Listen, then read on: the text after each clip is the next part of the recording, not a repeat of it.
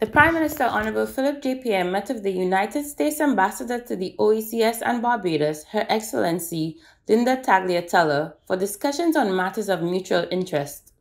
The Prime Minister and the American envoy exchanged views on a range of subjects, including St. Lucia's economy, national security, the island's COVID-19 response, and the recent Summit of the Americas held in June in Los Angeles.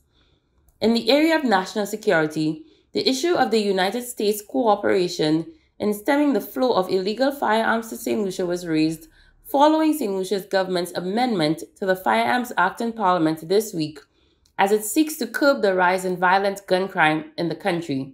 There was also a discussion on progress towards the removal of the Leahy law imposed by the U.S. on the Royal St. Lucia Police Force as a result of Operation Restore Confidence in 2011.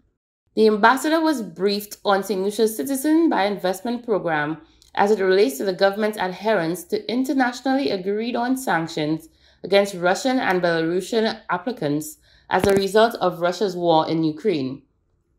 Ambassador Tagliatella, who is based in Barbados, has pledged U.S. cooperation and support in the areas of concern to St. Lucia.